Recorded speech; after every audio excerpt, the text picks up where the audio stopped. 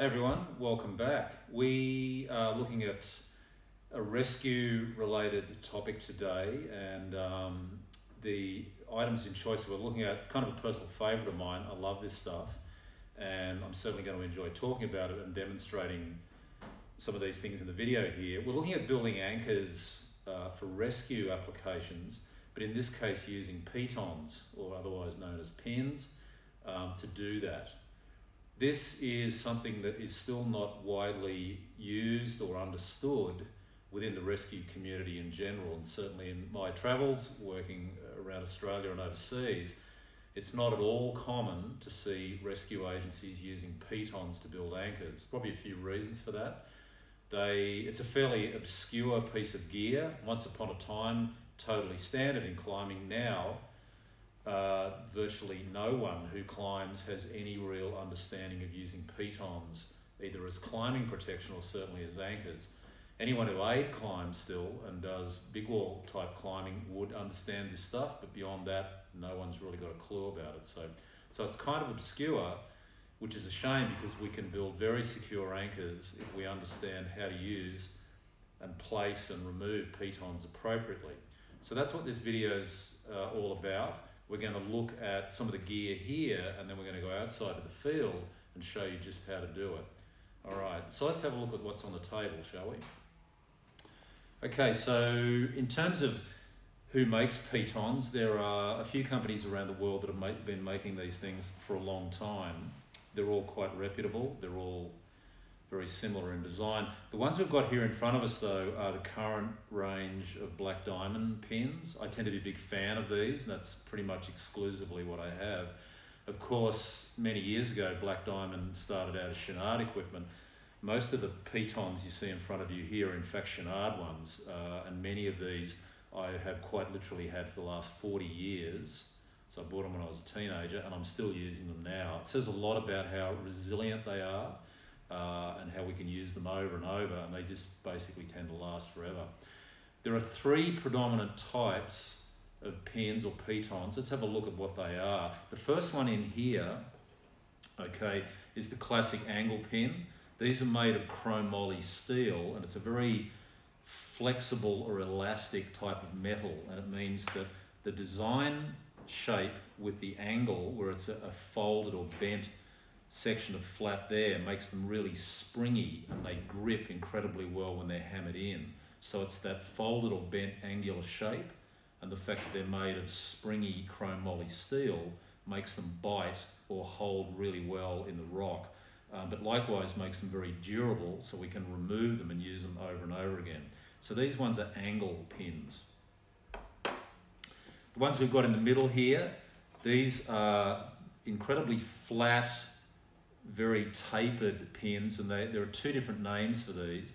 The size 1 and size 2 in here are called knife blades, and then 3 through 6, there's 6 different sizes, are bugaboos, and they're named after a mountain range. Okay, so knife blades and bugaboos, they're quite unique in that they have this 90-degree angle feature on the striking end there, and of course there are 2 holes. There's a hole in the flat section here, and then another hole in the angulated or bent over bit here. That's so that we can place them into corner type features and still be able to clip the pin.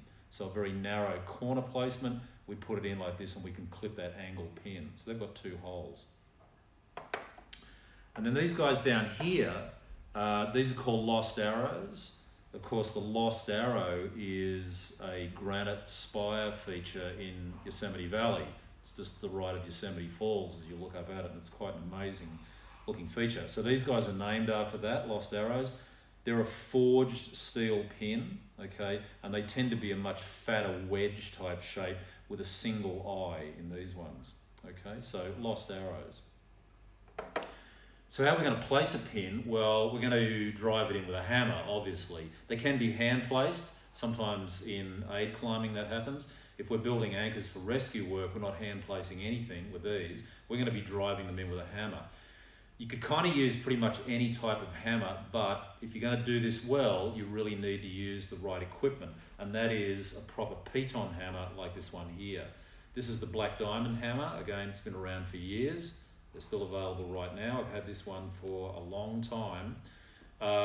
It's a wooden hickory handle on there underneath all the tape. And the feature to be aware of on the head is the hole through the back of the head. We're going to see what that's for when we go outdoors. It's used for removing pins, and then there's a pointed end on the back end of the hammer here that we can use in climbing for augmenting placements and all sorts of different things in there. But we're really worried about the striking face and the hole in the head just there. Of course, I've got a leash on this guy here and a carabiner so that I can clip that, and when I'm out climbing or doing whatever, I can hang that on my harness for when we're moving around or accessing a rescue site or whatever. And then the other mysterious bit of equipment that we're going to use here is this short wire strop with a swaged loop on each end and these two sacrificial carabiners. This thing is called a funcness device. Seriously, that's what it's called, okay? It's simply a short wire strop, and we use two carabiners that you are never ever going to use for anything else. So these are my dedicated funcness beaners, and we use this thing here for removing pins that we can't simply remove by loosening with a hammer and then finger removing or hand removing, okay? So this is our ultimate tool for getting them out, and we're going to look at how that works when we go outside. Alrighty, so there's our gear: angles, knife blades and bugaboos and lost arrows, our pin hammer, and our funcness device. Let's go outside now and have a look at how this works. Okay. Alright, so we're going to build an anchor just here. We've got this little corner feature just here, and what I'm going to do is build a 3-point anchor. So I'm going to use 3 different pitons to tie together into a focused redundant anchor. I'm going to use one each of the 3 different styles. So remember a moment ago we looked at knife blades or bugaboos, the really thin bladed type ones, lost arrows, which are the short, thick, stubby looking pitons, and then the angles, which are quite different to the other 2. I'm going to use one each of those 3 types to build an anchor just in here. Then we're going to pull it together with some 8mm cord, and there's our anchor, okay? The first one I'm going to place is this blade just here. I'm going to put the blade up in this feature under this flake, just up in here. I'm going to start hammering on that in a moment. Just a point here in terms of the training area we're using. This is not a climbing site or anything. This is not a route that climbers would typically work on. It's an artificially enhanced road cutting, effectively. And of course, this thing down here is a drill hole from when this was blasted however many decades ago. So we're doing our demo here and working in an area which is not a dedicated climbing route, because the reality is when we place pitons, even if you're quite good at it, ultimately it's going to mark up and change the rock. So don't go hammering these things in the first time you get them into someone's climbing route, because you're going to piss a lot of people off, okay? So here we go. Let's have a look at our blade. I'm going to turn the second eye of the blade up, because that's the only way it'll go. And typically with pins, we want to be able to hand place them maybe a third, sometimes up to a half of their depth or the length of the shank or the blade into the feature before you start hitting it. If you've only barely got the tip of the pin in and you start wailing on it with a hammer, it's not going to go in. It's just going to basically go dead, and you're going to blow the rock up. So we literally want to get the thing in a reasonable distance, in like so. I square it up and I'm going to start hitting it. And of course the thing to keep an ear out for here is the rising tone. It's one of the best indicators we have of a good piton or pin when we're placing them, is as we hammer it in, the blade or shank length, as it gets shorter, the tone of the metal gets higher. So we should hear a rising tone. So let's have a look.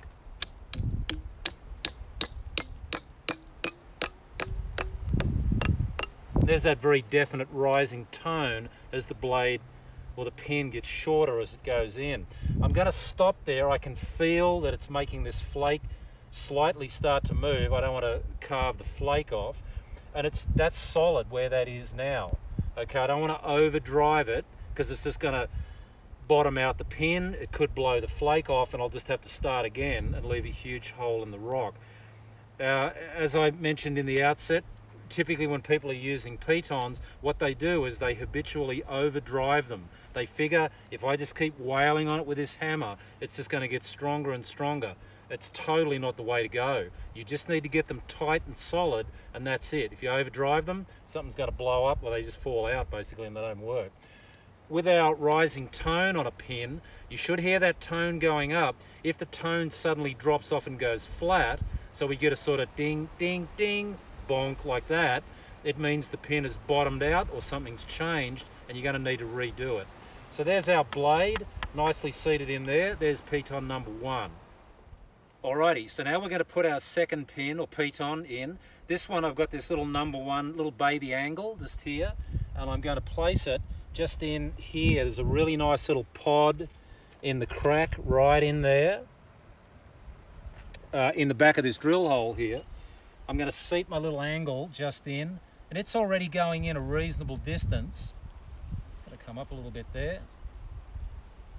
Making sure that I've got about 1/3 of the pin already in, and the eye I've orientated this way. My whole anchor is going to point that way. So I obviously want to orientate the eye the correct way.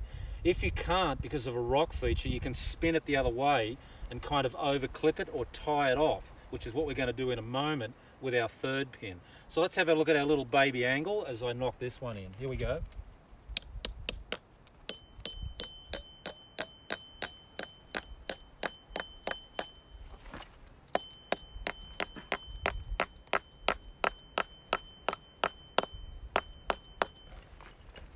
And there we go.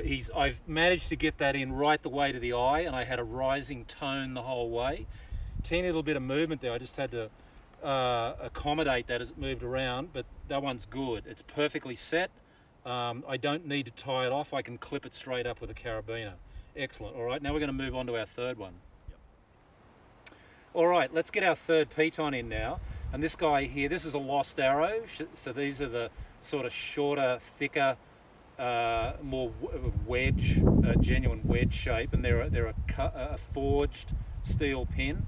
I'm going to put this one in just up in here. I've got a nice start position in there. It's probably not going to go in all the way, so I'm going to live with that because there isn't anything else. I'm going to tie this guy off after I've got it in to an appropriate depth. Okay. Again, the eye orientation, it'll be one way or the other. In this instance, it doesn't matter so much because I'm pretty much going to tie this off with a short nylon webbing runner. So let's have a look at our lost arrow here.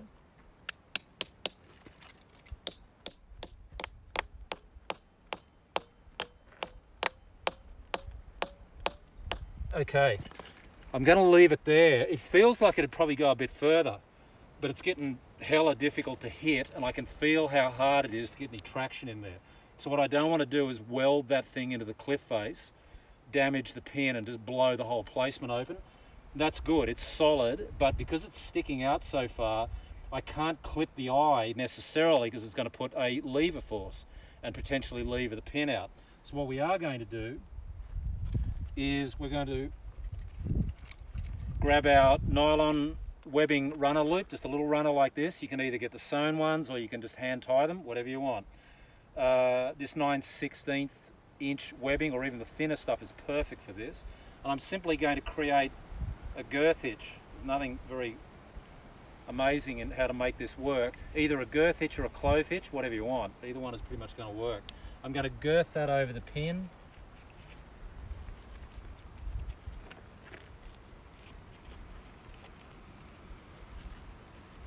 And the idea being that I can push that in as close to the rock as possible, lock that girth hitch or clove hitch, whichever one you can get in there, in nice and tight, and of course that's keeping the leverage on the piton down and we can use it, and tie it in with the other two. So what we're going to have a look at now is tying these three together to create our anchor. Alright, so now we're going to pull our anchor together. What I've done here is taken my length of 8mm cord. It's a standard 10 metre length that we carry for 50 different applications and what have you. And I'm just using basic cordelette type concepts here to build an anchor. I've created a shorter loop because I didn't need all of my cord, so I've joined it back here with a figure-8 bend. You'll see that in one of our other videos, why we do that, okay?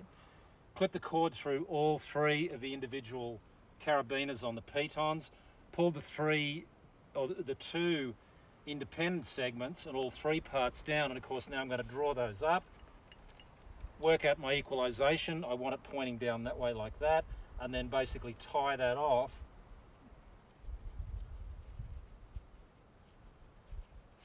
like so. There we go. Creating a focal point or power point, whatever you want to call it, sort of thing, and then I can run my system off that there. So we've got a fixed and focused, redundant, multi-point anchor. In terms of how you go about doing the cord lay setup here, doubtless most of you are sitting there going, yep, and I can think of 20 other ways of doing that. Whatever, it doesn't matter. Whether you use webbing, slings, runners, cord, it's all going to work. This is just a quick, expedient way with our standard length of 8mm cord to quickly tie together there to create a focused anchor. Okay, so, and there we go, a Piton rescue anchor. Alrighty, so we're de-rigging our anchor. I've removed the cordelette material, in this case the 8mm cord. Carabiners are gone. Definitely don't leave carabiners on pins when you're hitting them. People do that. It's stupid because you're going to damage your carabiners. So you've got to strip everything out, okay? The only carabiners we're going to use in here, of course, are these two sacrificial ones here that we looked at earlier on the ends of our funcness device. This is our little wire sling that we're going to use here for pulling our pins out. These are two carabiners that I've had forever, and the only thing I ever use them for is this. They never end up anyplace else. You'll see why, given what I'm going to do with it in a moment. This is why we need a proper Piton hammer for placing and removing pins. It's got this mysterious hole in the head just here that we saw earlier, and there's a very good reason for that. One end of my funcness Piton puller goes in there, and the other end of the device goes into the pin in here. And I'm going to use that to create a dynamic impact remover for pulling these things out. I'm not going to use it straight up though. I wanted to see if I can get it out without that first. So with our blade pin here, I'm going to tap this guy, in this case side to side, and you can see it's starting to loosen up. Each time I do that, it's just getting looser and looser. But very typically with blades, and the reason why I chose this one to show you this, because blades are so narrow and it's a function of their surface area, even if they move, they still won't come out. They can be amazingly difficult to remove, even if the thing is flopping left and right. It's astonishing. I could stand here for the next half an hour doing that, and it probably still won't come out under finger tension. So what am I going to do? I'm going to need to use my funcness device.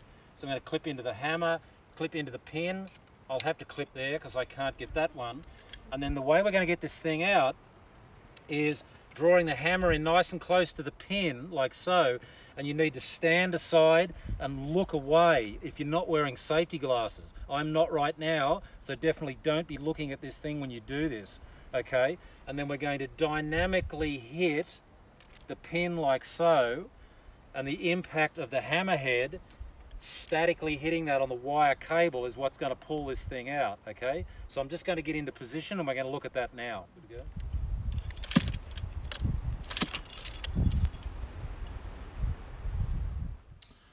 Okay, so we've had a look at how to place our pitons and tie them together into an anchor in a natural setting where we have access to cracks and different features, which is, of course, that's how the pins are primarily designed to be used. But in a rescue type scenario, we might not have that luxury of being able to find any decent cracks anywhere, particularly if the rock formation is a slab and there isn't readily anything that we can drive these things into. So, of course, the solution to that is using a cordless lithium-ion drill, impact or hammer type drill, and using an SDS quad cutter drill bit like this one here. This is a 12mm quad drill bit, okay? And we're going to place our pitons into the rock and create an anchor where we want it. This is certainly a great way of saving time and effort. So rather than a team spending hours looking around the landscape, looking for somewhere to drive our pins in, we can pick a dedicated spot, and so we want our anchor right there. We're going to drill holes, and we're typically going to place either a number 1 or a number 2 baby angle into the drill hole. In this case, it's a 12mm drill bit, number 2 baby angle, perfect. We should be able to hand place about the first third of the pin, and then we're going to drive it all the way in using our pin hammer. Do that at least 3 times, if not more if you like, and then tie that whole thing together using our cordelette type system, okay? Anchors that are drilled holes with pitons hammered into them, they look as ugly as anything, okay? And don't be doing this anywhere that's a dedicated climbing area, or somewhere where obviously this is going to impact on the local setting. If you're going to practice this, go to somewhere where it's a man-made type road cutting, or some area where it's appropriate, and drill away to your heart's content and try it out. It's a fantastically fast, rapid and easy way to build an anchor using these things here. Because we've hammered the angles into a dedicated hole, you're probably going to need a funcness device to get them back out again, okay? So let's go back to the field now and have a quick look at what that exactly looks like.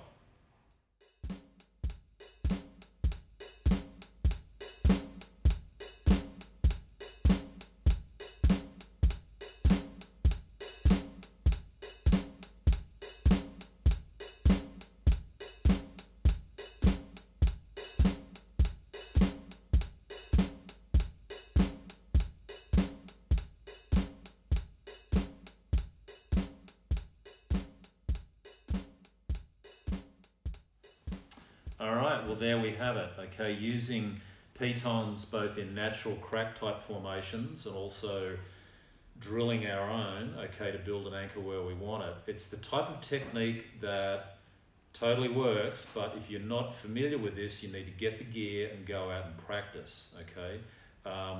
Placing pins well, particularly in natural crack formations, is something like any learned skill. You've got to do it to really get your head around it, okay. So it's just a matter of getting out there and trying it out. If you have any sort of load cell or anchor testing type device, it's worth taking that out as well, placing some pins and then loading them up with the tester to see just what sort of results you're going to get. And then obviously practicing removing them. When you're working with pins, try as much as possible to wear safety glasses or any sort of eye protection, because small shards of metal can come off these things, and likewise you can get rock and other material getting blown around by the hammer, so you definitely need eye protection, okay? And absolutely, when you're using the funcness device, stuff goes flying in all directions, so make sure you protect your eyes. But like I say, it's fun using these things, and if you've not used this system within your rescue procedures before, you'll find that it definitely increases your scope to build anchors where you need them and where you want them, okay? So there we go, pitons being used as rescue anchors. Alrighty, we'll see you next time.